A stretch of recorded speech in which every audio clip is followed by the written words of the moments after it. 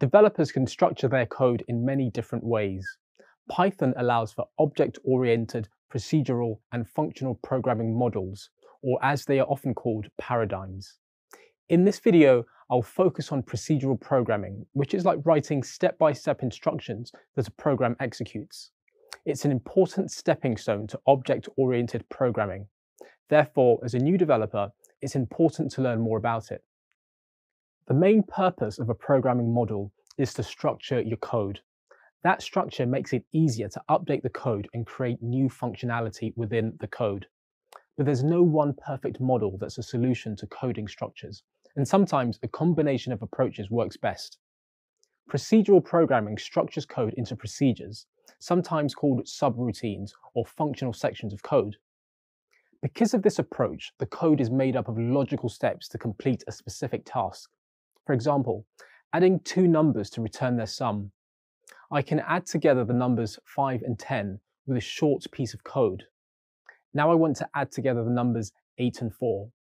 However, the code I wrote was specifically to add 5 and 10. For my new numbers, I must create another similar piece of code to do the calculation. That would not be a very efficient way to code. Instead, I change the code into a function that will accept two numbers as arguments and return the sum. With this function, I don't declare the actual numbers as variables. Instead, I use the parameters a and b. Less code is needed. But something more important has happened. I now have the function called sum, which can be reused as many times as I like, with many different sets of numbers. In programming, there is a principle called DRY, don't repeat yourself, and it's all about reducing duplication in code. The original code I wrote to add two numbers together to return their sum is a good example of what not to do, because I had to write the code twice to accommodate the second set of numbers. A guideline to keep in mind is to create functions that can be reused throughout your application. Let's examine another example, this time for calculating the total of a bill and adding tax to it. The code will be presented in 4 sections to help you focus on what each procedure does. First, the bill total function accepts a bill as a parameter and loops through it to calculate the total bill and return its total. The calculate tax function accepts 2 parameters, the percentage and the bill total.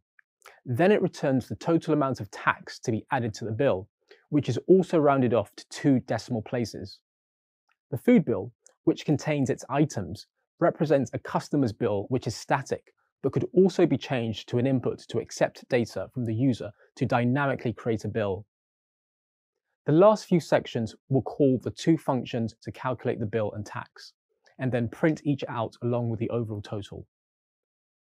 Could you identify the subroutines or functional sections of the code? And did you note how these sections reuse one another? Now let's put the 4 subroutines together to examine the 4 ways in which the footprint of the code is reduced by procedural programming. It's best to inspect the code by starting at the end.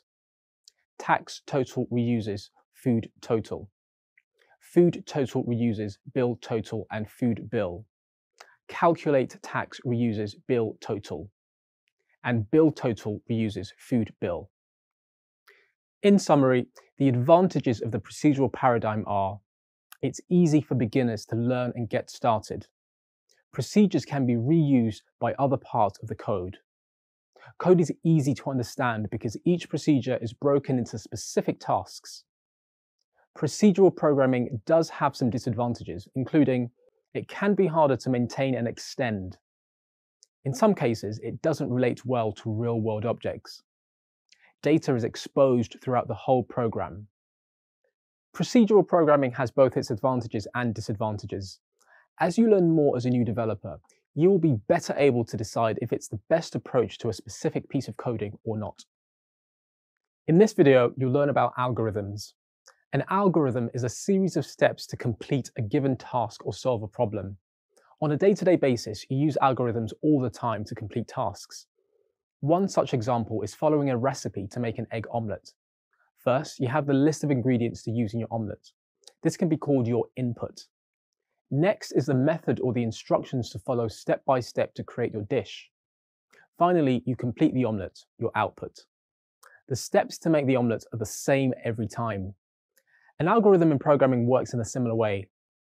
In programming, algorithms are used to solve a multitude of problems that range from simple to very complex. The key to understanding and creating an algorithm is to break the problem into smaller parts, just like the egg omelette recipe. That way, you build up the steps to complete the algorithm that will resolve the overall problem. Now, let's explore a practical application of algorithms in coding. I'm going to demonstrate a particular algorithm that checks if a word is a palindrome. A palindrome is a word that can be spelled the same both backwards and forwards. For example, the word race car is a palindrome because I can spell it forward as R-A-C-E-C-A-R, and backwards it's still the same, R-A-C-E-C-A-R. To be able to check if a word is a palindrome, I need to use an algorithm. As mentioned earlier, an algorithm is a series of steps to solve a problem. Let me break down the problem. I know the string in my example race car has an index, and I need to check if the index at the front of the string is equal to the index at the end of the string. In this way, I can compare the two values at the indexes. So I print str0 because that's the first index, and I also print str6 because that's the last index. I can just count that up to double check. 0, 1, 2, 3, 4, 5, and 6. And then I click on Run. The output is the two values I need to compare, both of which are the letter R, at the beginning and at the end of race car. Now I'm going to break down our problem into smaller steps. First, I need to check if the value of index 0 is equal to the value of the last index 6, which in this case is R. Then I need to check that the next or second character, which is index 1, is equal to the second last character, which is index 5. Finally, I need to check if character 2 is equal to character 4. What I need to do is to check if these conditions are true or false. So let's check how I can write this out in some code. I begin by creating a function def is palindrome, and I know that it will accept a single parameter called string, which I've entered. Now I want to get the starting index as well as the end index. I put the start index into a variable that equals 0. Every string will always start at the index 0, and then the end index is going to be the length of the string. So I enter end index equals len function, str, and then -1. This is because a string always starts at 0, and I have to think about the last index. Next, what I want to do is iterate through the string itself and compare the starting index with the end index characters to validate that they are the same. To do this, I create a for loop by typing for x in str, and I'll make the comparison within the for loop. I can check if the first index is equal to the last index, and since the two characters R and R are the same, it'll continue to be true. But it would be quicker for me to check if it's false because then I'll know straight away if it's not a palindrome. So I do an if statement and I use the string being passed in as the parameter. Then I use the start index to get the character, and then I check if it's not equal to the string within the end index. If this condition is met, it will return false, which confirms that it's not a palindrome. But if the condition is never met outside the for loop, then it returns true, which confirms that it's a palindrome. I've done all the checks across the starting index and the end index, and it returns back to the condition of true to confirm that it's a palindrome. Now I'm going to test the algorithm to verify that it works. I use a print statement. I call the isPalindrome function, and I pass in race car because I know that it's a palindrome. I click on run and it returns the value of true. If I change race car to race cars and I run it again, the condition of false is returned. This is an example of creating an algorithm in code to solve a problem. It has a series of steps that have to be followed to resolve the problem in code to give back the condition of is the string a palindrome or not. Now you know how useful algorithms can be as a step-by-step way to solve a problem with coding. An algorithm can be used to solve problems whether small or complex. Once the steps of an algorithm are created, they will then execute the same way each time the algorithm is used. As a developer, your main task will be to write code to suit business needs. That code will have to go through what's called refactoring. This means that you rewrite or rework the code to make it easier to manage or to run more efficiently. Refactoring is a standard part of the software development cycle. Making code easy to manage may be straightforward, but what about making it faster or making it perform better? To determine how to make code faster or perform better, you must be able to measure it. Code is measured by time and space. Time is measured by how long it takes, and space is about how much memory it uses. Big O notation has different complexities or categories ranging from horrible to excellent, and it's used to measure an algorithm's efficiency in terms of time and space. Let's explore the different kinds of time complexities. First, constant time. This is an algorithm that will always run under the same time and space regardless of the size. Take a dictionary, for example. To get the value of an item, you need to have the key. The key is a direct pointer to the value and does not require any iterations to find it. It's considered constant. Second is a linear time algorithm. This will grow depending on the size of the input. For example, if I have an array of numbers with a range of 100, it will run very fast. But if it's increased to 1,000,000, it will take a lot longer to complete. The size in this case affects the running time of the code. Third, a logarithmic time algorithm refers to the running time of the input against the number of operations. I can take a linear approach to try to find a number out of 100. Let's say the number is 97. In a linear equation, it will take 96 iterations before it's found. This is because it must iterate through each item one by one until it finds the target value. Using a binary search, I can drastically cut down the iterations and find it under 7 iterations. This is measured by logarithmic time. The binary search works by splitting the list into 2 parts each time to check if the target is less than or greater than 1.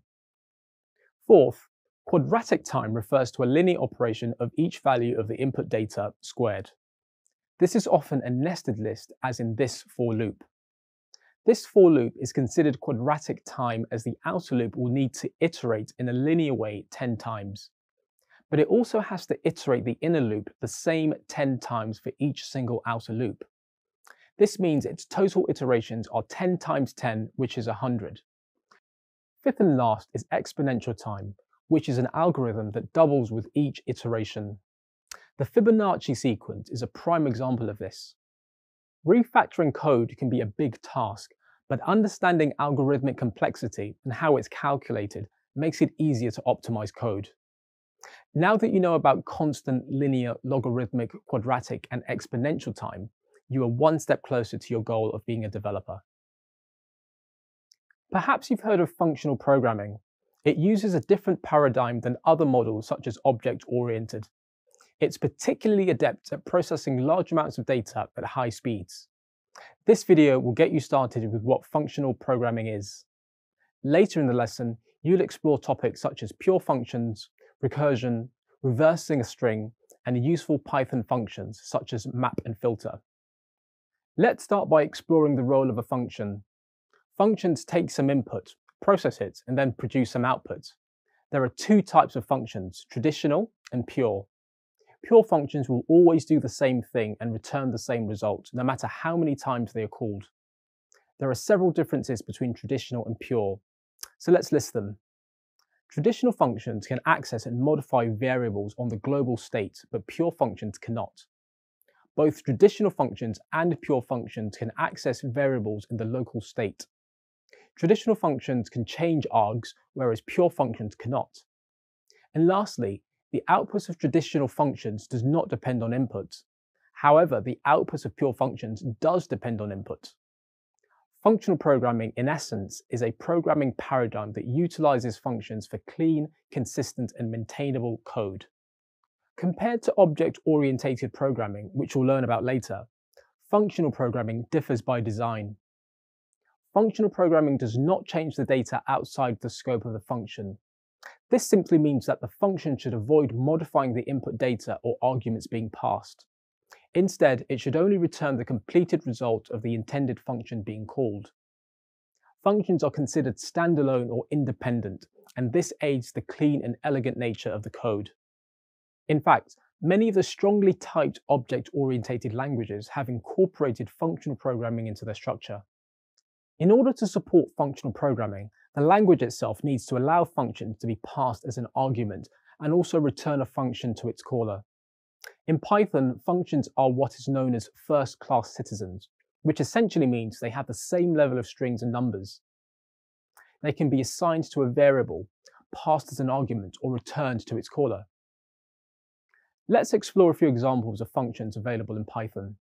Take, for instance, the sorted function. The sorted function accepts a list of items and then returns that list in a sorted order. You can use a sorted function to list items in alphabetical order. By passing a list of coffees to the sorted function, the return sorts the list in alphabetical order. The great thing about functional programming is that the logic behind certain tasks is already built in for you. Functions are reusable and thus save a lot of development time. But did you know that you can also create your own functions specific to your own requirements? Let's look at a simple example. Imagine you want to spell the names of the coffees backwards. This might not be entirely useful, but it's a good showcase of functional. You can create your own simple reverse function to do this. Define the function. Let's call it reverse and assign the variable str to it. Now return the value of str with a slice function. You'll learn more about the slice function later in the lesson. Then assign a variable to get the result to the map function. The map function accepts as its first argument the reverse function and then the iterable, coffees. It will then automatically handle the iterations to go through each coffee and apply the reverse function to it. In this video, you have learned what functional programming is, and you were introduced to examples of built-in functions in Python. A good coder will try to keep code clean, make it easier to debug, and ensure it's extendable. The great thing is that pure functions can help you do all that. In this video, you'll learn what pure functions are and how you can use them in functional programming. It's important to understand that there is a clear difference between traditional and pure functions. A pure function is a function that does not change or have any effect on a variable, data, list, or set beyond its own scope. For example, if you have a list with a global scope, a pure function cannot add something to that list or alter it in any way. Let's explore an example function and then determine if it is a pure function or not. This code includes a list on the global scale and a function called add to a single parameter called item. The value of item is then set to 4. The output is 1, 2, 3, 4. What do you think? Is this a pure function? No. It's not a pure function as it changes the global list by appending the item which is passed as an argument. In order to change it to a pure function, you need to think how to extend the function to accept a list as an argument, add the item to the list without modifying the original list, and how to return a new list with a newly added item. The solution is to create a new list and copy or clone the data from the original list. Let's revisit the code to make some changes. This time, you make a copy of the original list. The new item is added to the new list. Then the new list is returned to the caller. Now that you have a better idea of what a pure function is, let's review a few benefits of pure functions. Firstly, with pure functions, you always know what the outcome will be. Pure functions are consistent snippets of code that do exactly what they are intended to do. Thirdly, pure functions include the ability to cache since you know the return is always going to be the same. Lastly, pure functions lend themselves well to a multi-threaded program. In multi-threaded programs, more than one process could run concurrently, which creates many threads of data. Pure functions will help prevent changes on the global scope, ensuring data stays reliable. Now I think it's time to offer you a step-by-step demonstration in VS Code of how to alter a normal function to a pure function. Pure functions are especially useful because they are easier to read, better to debug, and more consistent. I'll now take you through a simple example to demonstrate how to create a pure function. I'll start by creating a function that does not behave like a pure function, and then I'll tweak it until it's a pure function. First, I create a list called myList, and inside it, I add 3 numbers, 1, 2, and 3. Then I add a simple function called addToList, which takes a single variable called item. This function will return my list and append the new item that is being passed through. Below that, I call the function addToList and assign the value of 4 to the variable item.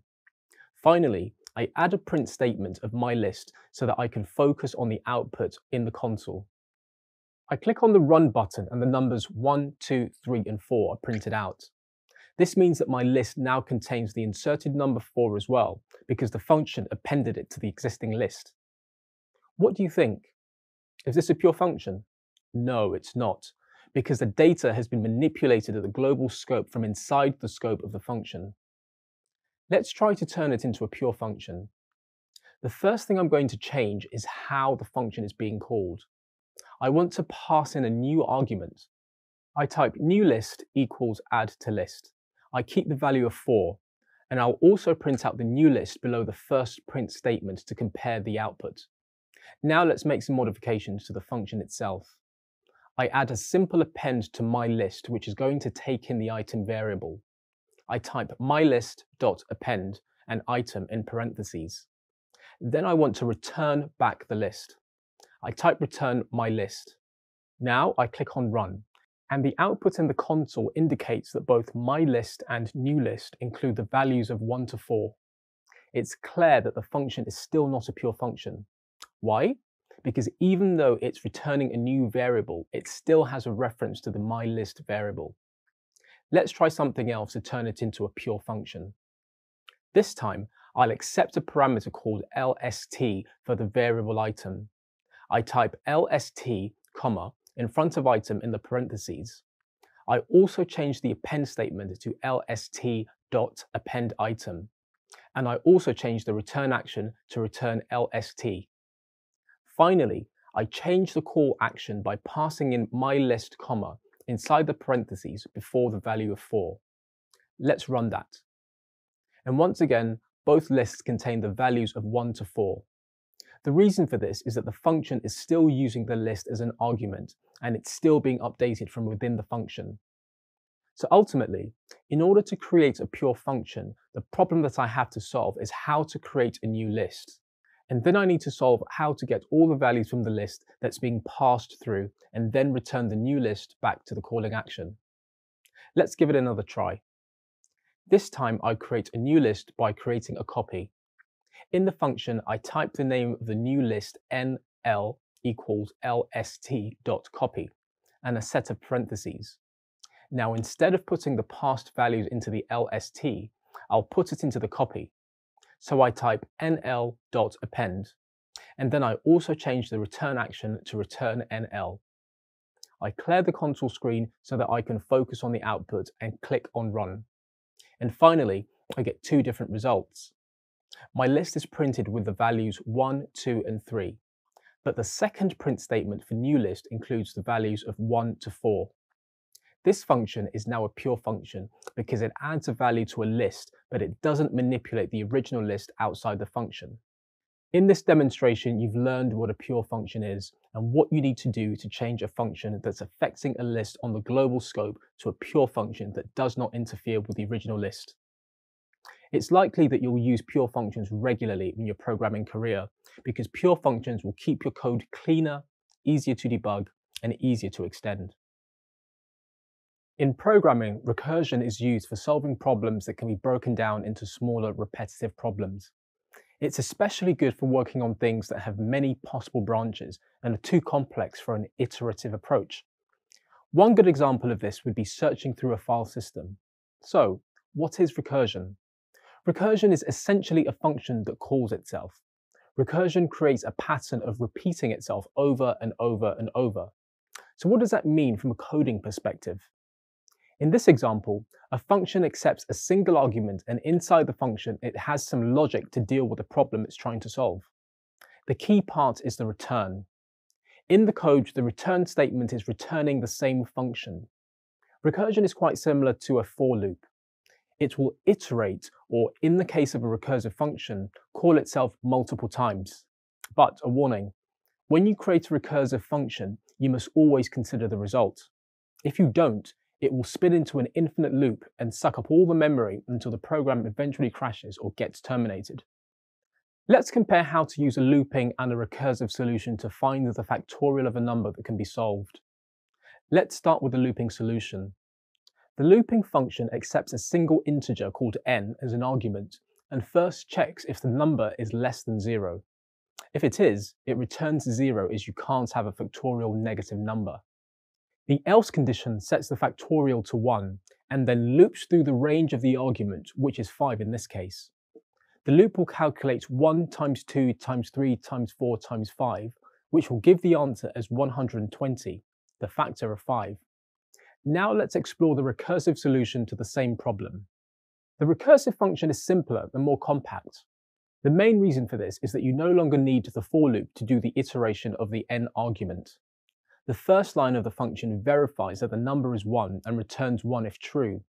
The else condition multiplies the argument n by calling the find factorial recursive function and passing in n minus 1. Recursion can be difficult to understand. By way of explanation, let's demonstrate exactly what happened as the function calls itself. The function is being called over and over, and the part that changes is the value being passed into the function each time. The argument of n, or 5 in this case, is decreased by 1 each time until it finally is 1. This stops the function from being called again and exits out of the recursive process. So how exactly did this code get the result of 120? This is provided by the return statement. It keeps a reference to the incremented value, and this is the final return after it has been completed. Right, it's time to review the advantages and disadvantages of recursion. First, the advantages are recursive code can make your code neater and less bulky. Complex tasks can be broken down into easier to read subproblems. Generation of sequences can be easier to understand than nested loops. But there are disadvantages.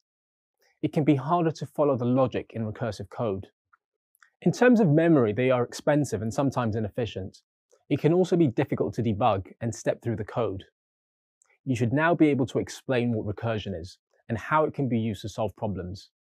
I believe you'll benefit from using recursions in your code in the future. One of the basic ways to test a Python developer's problem-solving skills is by asking them how they would reverse a string. Knowing how to do this is very useful in the production environment. Some programming languages have a built-in function to reverse a string. Python doesn't have such a function, but fortunately, due to the language's flexibility, there are several ways to do this. In this video, I will show you 2 ways to reverse a string in Python. First, I'll demonstrate how to do this with the slice function. To start off, I create a file called stringreversal.py. The format or syntax of a slice function is that it always starts with the name of a string, open square bracket, the start parameter, colon, the stop parameter, another colon, and then the step parameter, followed by a close square bracket. I'll add a hash symbol in front of this line to indicate that it is a note. This is called the extended slice syntax. The start and stop parameters are the indices between which the function manipulates the string. The step parameter is the hops or jumps the function makes while it traverses a given string. I will now first define a string, then manipulate the string with the slice function, and finally print the string. I'll call the string trial and assign the word reversal as its value by typing trial =, and the word reversal between double quotes.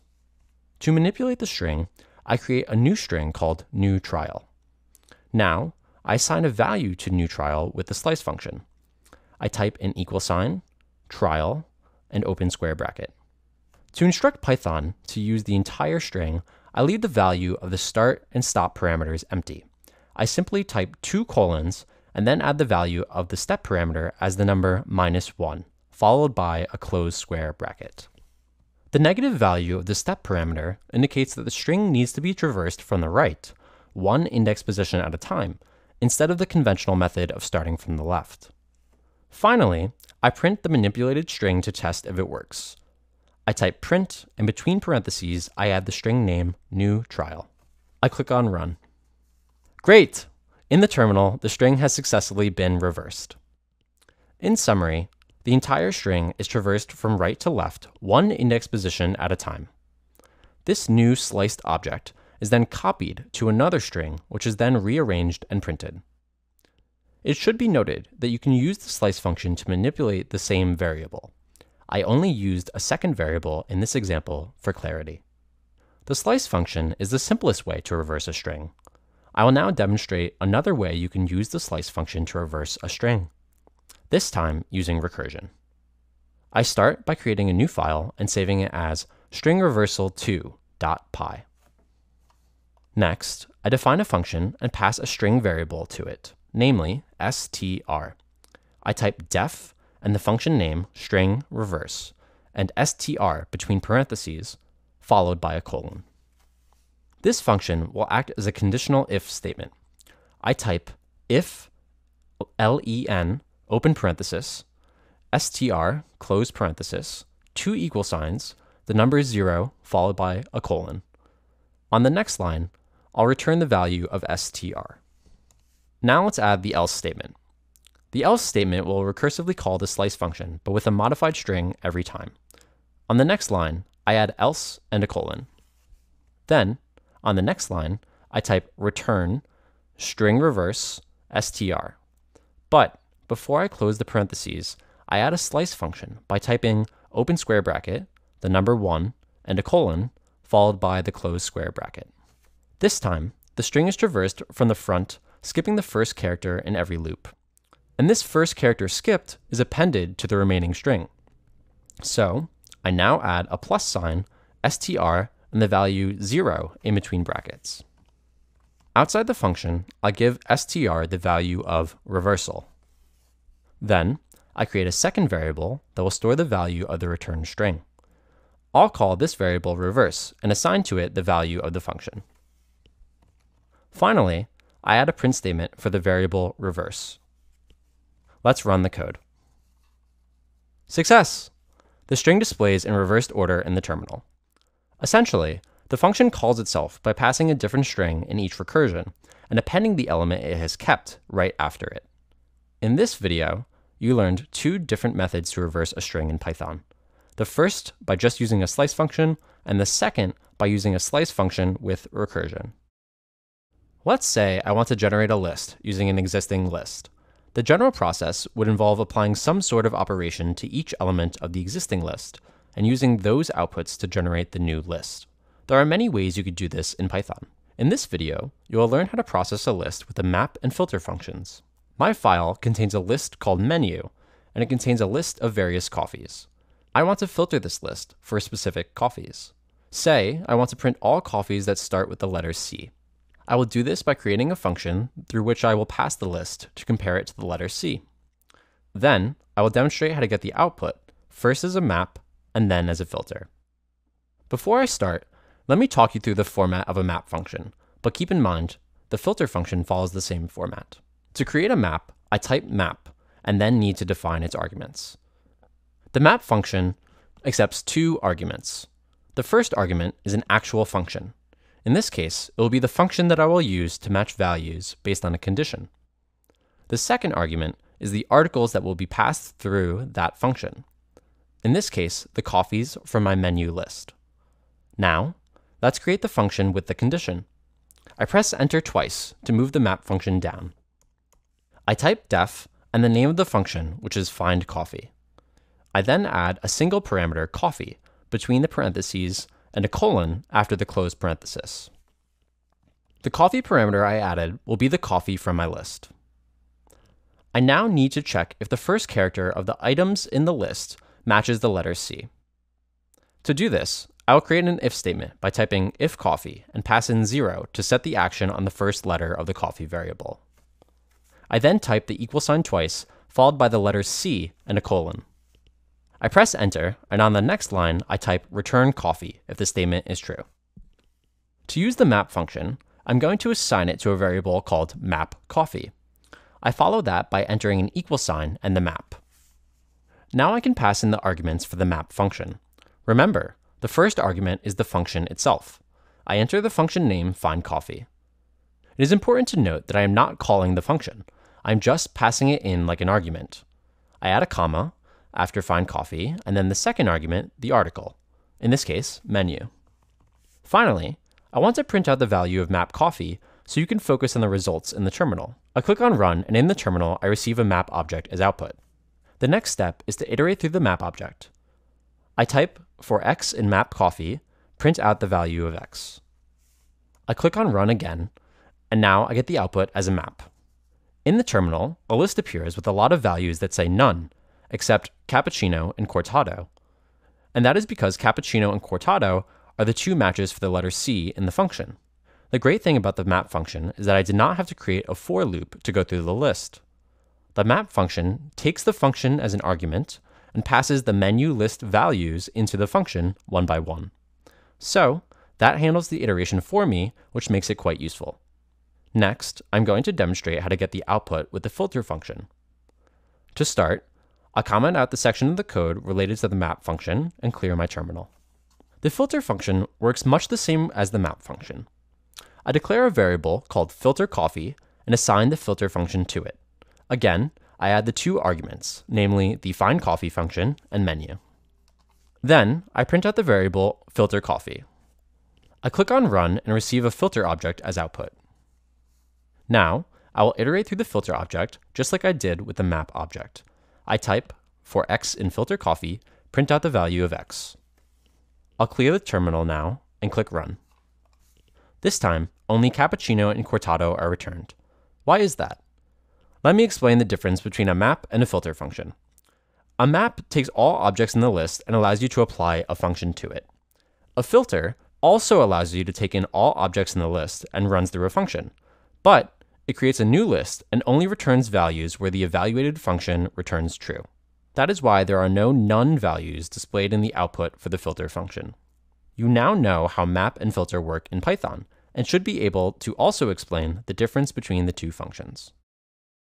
Programming languages are built upon certain models to ensure that code behaves predictably. Python primarily follows what is known as an object-oriented paradigm or model. As you'll soon discover, object-oriented programming, or OOP, relies heavily on simplicity and reusability to improve workflow. By the end of this video, you'll be familiar with the object-oriented programming paradigm. You'll also be able to identify the four main concepts that define object-oriented programming. Programming paradigms are a strategy for reducing code complexity and determining the flow of execution. There are several different paradigms such as declarative, procedural, object-oriented, function, logic, event-driven, flow-driven, and more. These paradigms are not mutually exclusive, so programs and programming languages can opt for multiple paradigms. For example, Python is primarily object-oriented, but it's also procedural and functional. In simple terms, a paradigm can be defined as a style of writing or program. OOP is one of the most widely used paradigms today due to the growing popularity of languages that use it, such as Java, Python, C++, and more. But the OOP's ability to translate real-world problems into code is arguably the biggest factor in its success. OOP has high modularity, which makes code easier to understand, makes it reusable, adds layers of abstraction, and allows for code blocks to be moved between projects. To help you better understand OOP, I'll first clarify some of its key components, which are classes, objects, and methods. A class is a logical code block that contains attributes and behavior. In Python, a class is defined with a class keyword. The attributes can be variables, and the behavior can be functions inside of it. You can create instances from these classes which are called objects. In other words, a class provides a blueprint for creating an object. In more practical terms, let's say you want to record the attributes of employees at Little Lemon, such as their position and employment status. You could create a class called employee and conveniently bundle those attributes in one place. Next, let's discuss objects. As mentioned, an object is an instance of a class, and you can create any number of them. The state of an object comprises its attributes and behavior, and each one has a unique identifier to distinguish it from other instances. The attributes and behavior of the class are what define the state of the object. For example, you can create the object emp1 by calling the employee class. Once called, you can define the position and employment status attributes as shift lead and full-time, respectively. In code, this would be written as emp1 equals employee, followed by shift lead and ft in parentheses. This is a case of instantiation, or creating an instance of a class. Finally, there are methods, which are the functions defined inside a class that determine the behavior of an object instance. Let's say you want the employee object to output a string that states their position. You would first declare their function intro in the employee class, and then call it on an object to get the output. Now that you know about classes, objects, and methods, let's explore the concepts that OOP hinges upon. The first one is inheritance, which is the creation of a new class by deriving from an existing one. The original is called the parent or superclass, while any derivatives are referred to as the subclass or child class. The next concept is called polymorphism. It's a word that means having many forms. In the context of Python, polymorphism means that a single function can act differently depending on the object that calls it. For example, the built-in plus operator works differently for different data types. In the case of integer data types, the built-in plus operator performs addition operations such as 3 plus 5 equals 8. On the other hand, in the case of string data types, the built-in plus operator performs a concatenation or combining two strings together. This ability of modifying functionality is called polymorphism. The third concept is encapsulation. Broadly, this means that Python can bind methods and variables from direct access by wrapping them within a single unit of scope, such as a class. Encapsulation helps prevent unwanted modifications, in effect reducing the occurrence of errors in output. And finally, there is a concept of abstraction. This refers to the ability to hide implementation details to make data safer and more secure. Note that Python does not support abstraction directly and uses inheritance to achieve it. This is something that you'll explore in more detail later. There are some other important concepts in OOP, such as method overloading, method overriding, constructors, and more, which you'll learn about in more detail later. In this video, you became familiar with OOP paradigm and the four concepts that support it: inheritance, polymorphism, encapsulation, and abstraction. See you next time. Classes have the ability to combine data and functionality, which is a very useful feature when you are coding. By the end of this video, you'll be able to explain what classes, instances, and objects are in Python. You'll also be able to create a class, instantiate it, and access its variables and methods. You may have also heard of classes discussed in terms of attributes and behaviors. In general, attributes refer to variables declared in a class, while behaviors are associated with the methods in a class. Creating a class creates a new type of object, from which you can create instances. An important thing to keep in mind is that everything in Python is an object, or derived from the object class. To demonstrate how this all works, I'll create a class that I can then derive objects from. In a new VS Code file, I first type the keyword class, followed by the name myClass and a colon. I do need to take one more step so that Python doesn't throw an error, and that is to type the pass keyword on the next line. The pass keyword plays the role of a placeholder when nothing needs to be executed. In practice, this tells Python that I won't do anything with this class just yet. Next, let's create an object for this class. I create a variable called myClass, and then assign the class to it by typing equals myClass, followed by parentheses. If I run this code, the output shows that it has executed without errors. However, just to check that it's working as expected, let's add a print statement to the class. So that would be print followed by the string hello in parentheses. When I run the code again, the word hello appears in the output. Let me clear the terminal before continuing. You may have noticed that I use the same name for both the class and its object, but the object name can really be anything. For example, if I change the object name to myc and run the code once more, it will execute the same as before.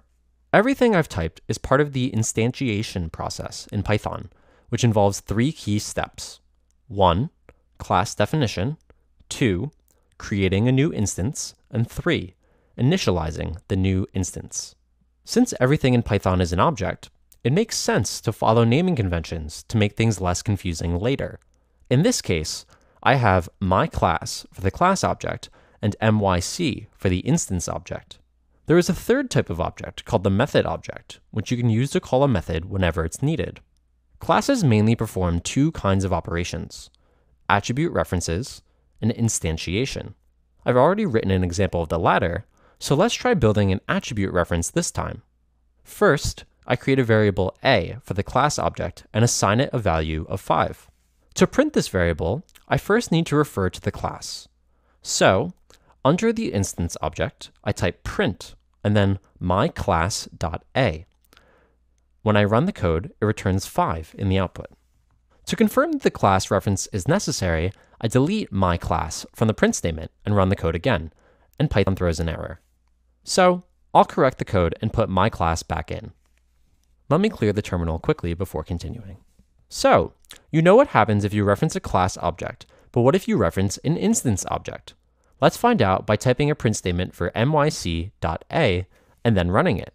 In the output, I get 5, which shows that attribute reference still works with instance objects. Finally, let's finish up by creating a method inside this class. I'll use the def keyword and follow it with hello, a pair of parentheses, and a colon. On the next line, I type a print statement for the string hello world. I'll also delete the first print statement to avoid confusion. To call this method, I add a new print statement at the end of the document for myc.hello, which uses the instance object. This should work just as I successfully called a variable through an instance object, right?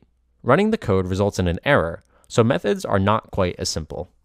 Fortunately, I can resolve this by adding the keyword self within the parentheses of the method as defined in the class. Running the code again produces the words hello world in the output. You'll also find the word none printed below, as there is no return value from the given function. That's a brief demonstration of classes, instances, and objects.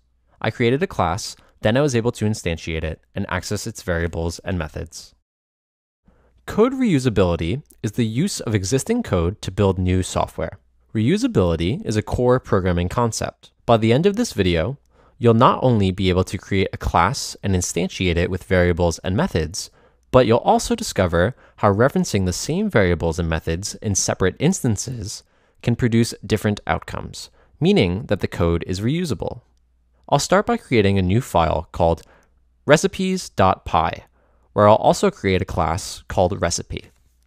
Before continuing, let's also explore two special methods in Python.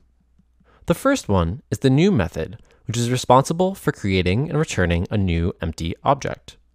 To write it, I start with the def keyword, followed by _new. It then appears as a suggestion, so I click on it to fill out the rest.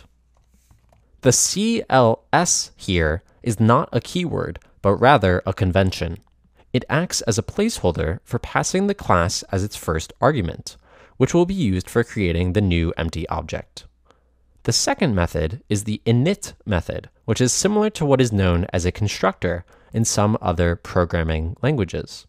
It takes the object created using the new method, along with other arguments, to initialize the new object being created.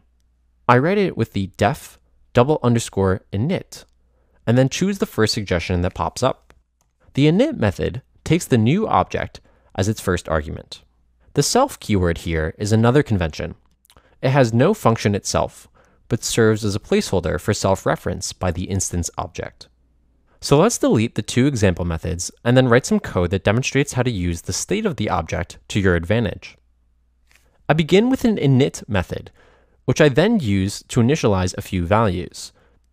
I do this for the value dish by typing self.dish equals dish. I then do the same for the values items and time. Before moving forward, I want to check that the arguments in the initializer will match those of my instances. To do so, I add dish, items, and time after self. Imagine a real-world scenario where a restaurant chef wants information about the recipes they have been using. So, let's write a class that will help them with that. I have the variables dish, items, and time, in which items will hold the recipe ingredients. I now write a function to produce a string out of this information.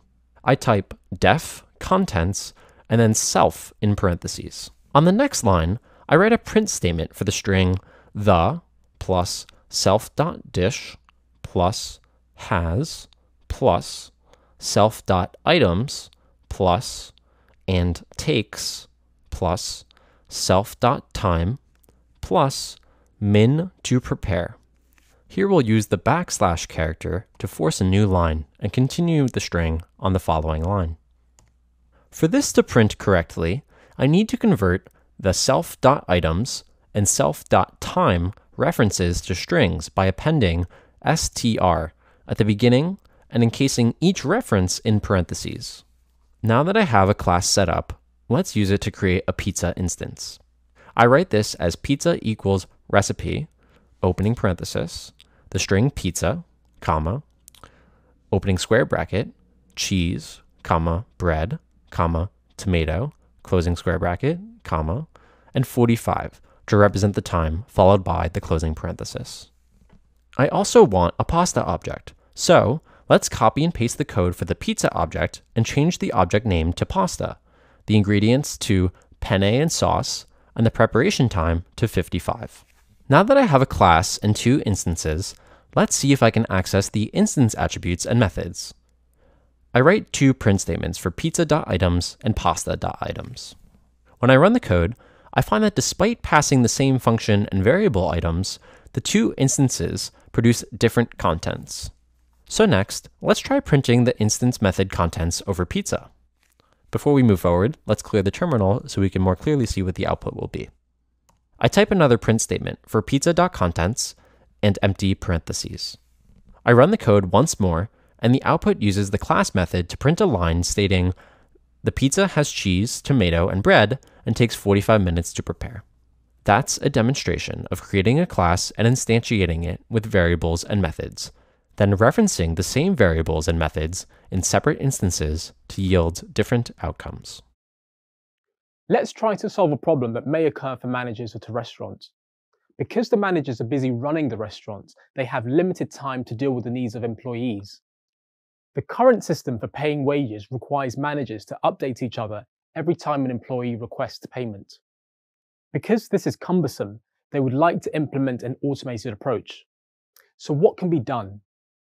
Fortunately, there's a way to reduce the number of steps using instances. By the end of this video, you'll be able to explain what instance variables and methods are. You'll also know how to use them to change the state of an instance object. So let's write some code to help those busy restaurant managers. Let's start a new file called paymentinfo.py. In this file, I'll create the class payslips and initialize three variables in it called name, pay status, and amount. I start by typing class payslips, and then on the next line, I call an init function with def_init, and then select the triggered suggestion. For the variables, I type each one in the format self.variable equals variable. Next, I'll create two functions, one to display the status of the payment and another to update the status. The first function is written as defPay with self in parentheses, followed by self.payment equals yes on the next line. The second function is defStatus and contains an if-else statement. If self.payment double equals yes, return self.name plus is paid plus self.amount with str appended to the beginning. The second part of the statement is else, return self.name plus is not paid yet. Finally, let's create instances of this class for the employees. I'll call them Nathan and Roger. I type the first instance Nathan equals payslips, and in parentheses Nathan for name, no for payment, and 1000 for amount.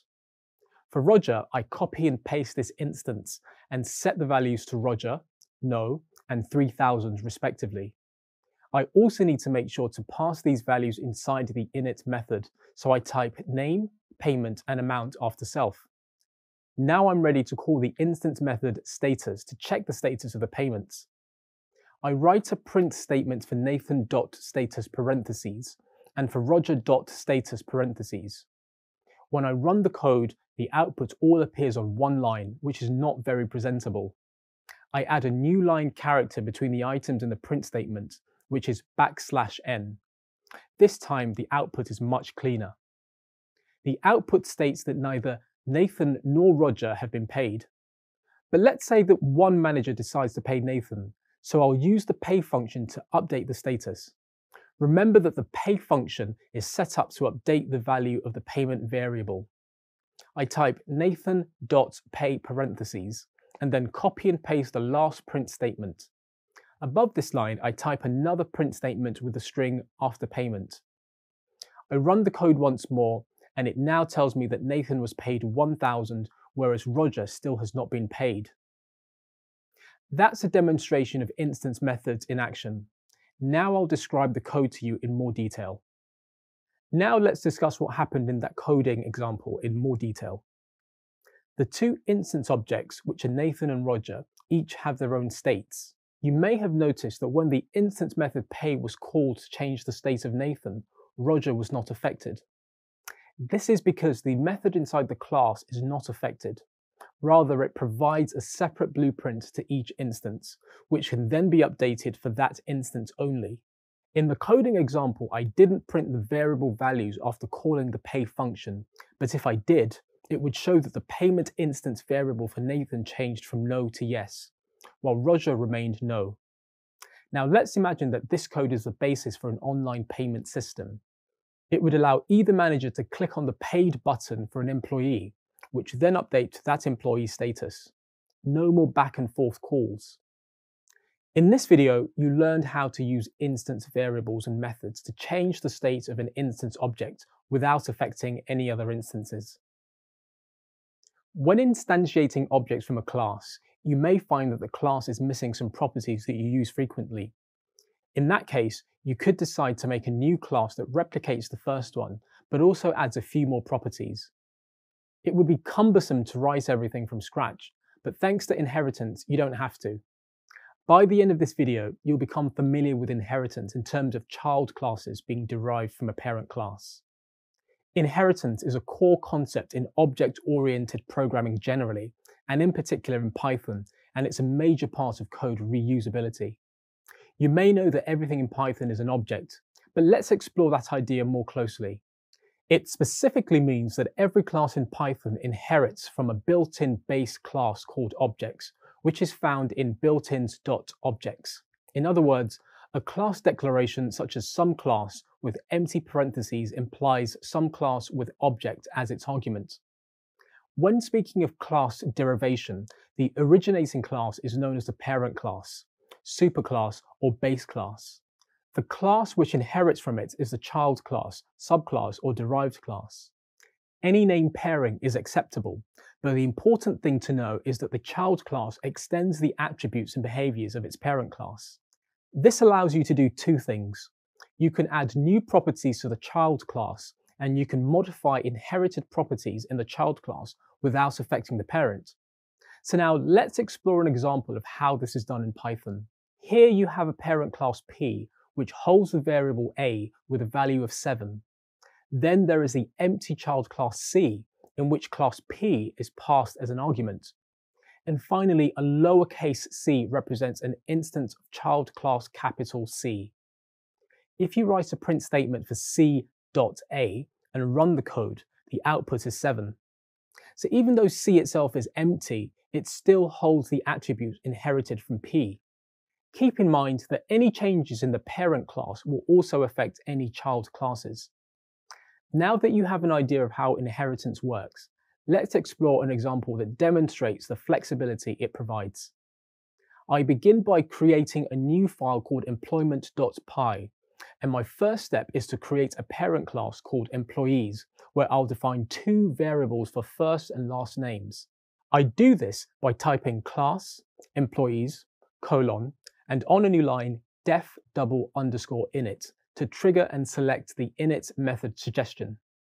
For the first variable, I type self.name equals name on a new line, and for the second, I advance another line and type self.last equals last. I then add name and last to the init argument on line 2 after the word self. Next, I'll create two child classes that both extend the employee class. The first one I create is supervisors, and to call the employees class, I type class, supervisors, open parenthesis, employees, close parenthesis, and a colon. I then need to modify the init method of the supervisors class so that I can add another variable named password. Again, I trigger and select the init method, but this time it already includes the name and last variables. By calling the employees class, the super method has automatically been applied to access the variables there and initialize them within the supervisors class. I proceed with adding the third variable, password, inside of the init method. I then make it an instance variable with the line self.password equals password. Now I'll write another child class called chefs. Again, I extend the employees class by adding employees as a method inside this class. I want this one to contain a new function called leave request. So I type def leave request and then self and days as the variables in parentheses. The purpose of the leave request function is to return a line that specifies the number of days requested. To write this, I type return, the string may I take a leave for, plus str, open parenthesis, the word days, close parenthesis, plus another string days. Now that I have all the classes in place, I'll create a few instances from these classes, one for a supervisor and two others for chefs. First, I type Adrian equals supervisors, followed by the values Adrian and A in parentheses.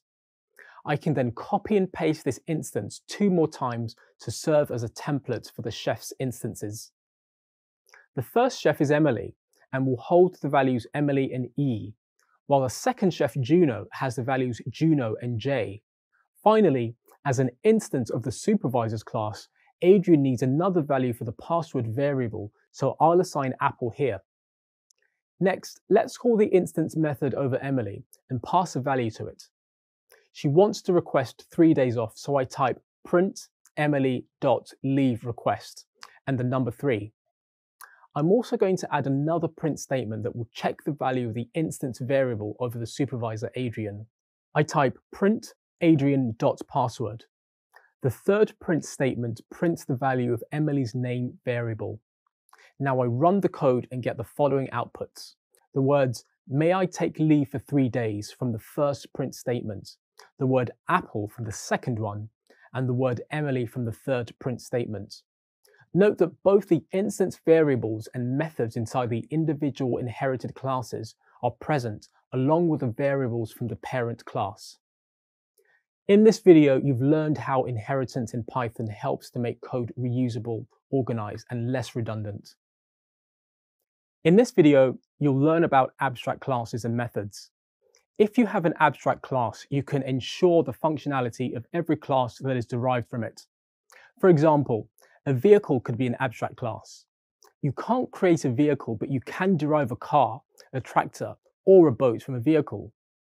The methods we put in the abstract class are guaranteed to be present in the derived class because they must be implemented. If a vehicle has a turn-on engine method, then we assure that any method calls to a derived class that is looking for turn-on engine will find it. This could be for reasons of interoperability, consistency, and avoiding code duplication in general. In object-oriented programming, the abstract class is a type of class for which you cannot create an instance. Python also does not support abstraction directly, so you need to import a module just to define an abstract class. Furthermore, methods in an abstract class need to be defined before they can be implemented. With all these limitations, one might wonder why you would use abstract classes at all. One of their key advantages is the ability to hide the details of implementation without sacrificing functionality. Implementation in abstract classes can be done in 2 ways. One is that as base abstract classes lack implementation of their own, their methods must be implemented by the derived class. Another possibility is that the super function can be used, but that's a topic for another time. For now, let's focus on the module for defining an abstract class. You may not be familiar with modules right now, but they will be covered in more detail later. For now, it's okay just to follow along. The module is known as the Abstract Base Class, or ABC, and needs to be imported with some code. After that, you can create a class called SomeAbstractClass and pass in the ABC module so that it inherits that class. The next step is to import the abstract method decorator inside the same module. A decorator is a function that takes another function as its argument and gives a new function as its output. It's denoted by the @ sign. You may not be familiar with decorators, but for now it's enough to know that decorators are like helper functions that add functionality to an already existing function. Finally, here you'll define an abstract method which cannot be called on an object of this class. You will be able to call this method over objects of classes that inherit from this class. Similarly, we can define abstract methods with the help of what we call an abstract method decorator, present inside the same module. Any given abstract class can consist of one or more abstract methods. However, a class that has abstract class as its parent cannot be instantiated unless you override all the abstract methods present in it first. With that in mind, imagine a scenario in which an employer wants to collect donations from employees for a charitable cause. With your newfound knowledge, let's write some code to make that possible. First, I import the ABC module and its abstract method. Then I create the employee abstract class that calls abstract method to define a method called donate. Note that there's no implementation for this method here. After that, I create the class donation, which derives from the abstract class. Note that this class also overrides the abstract method.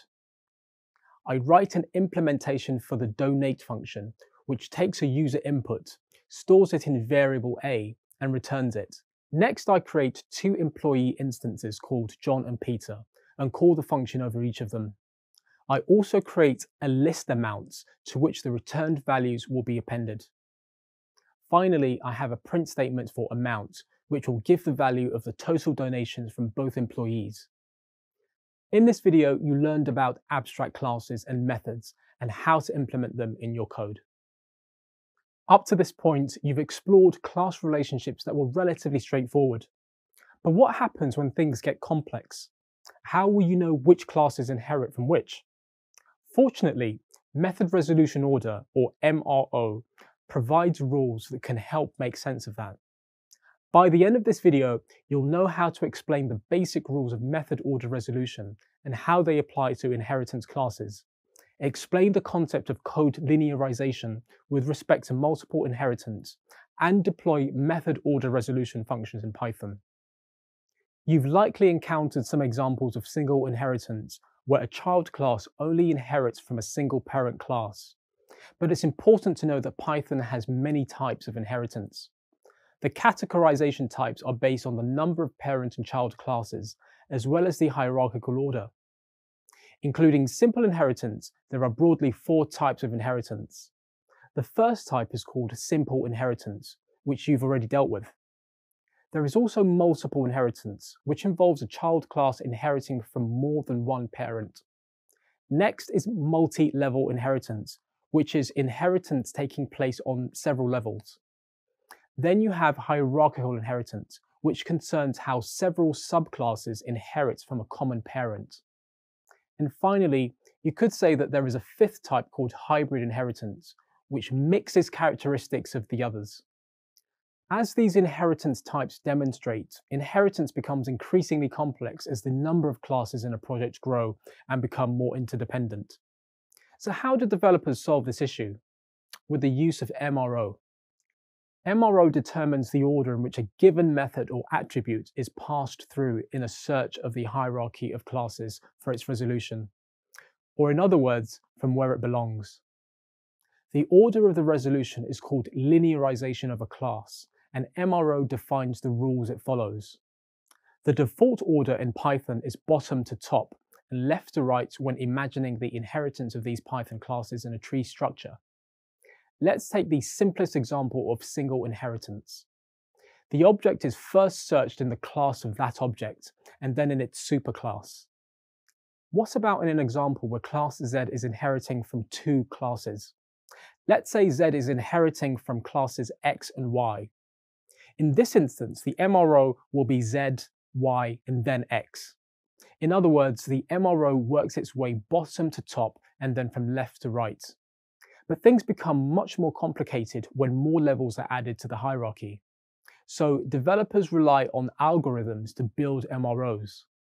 Old-style classes used in-depth first search algorithm, or DFS. From Python version 3 onwards, Python versions have moved to the new style of classes that rely on the C3 linearization algorithm.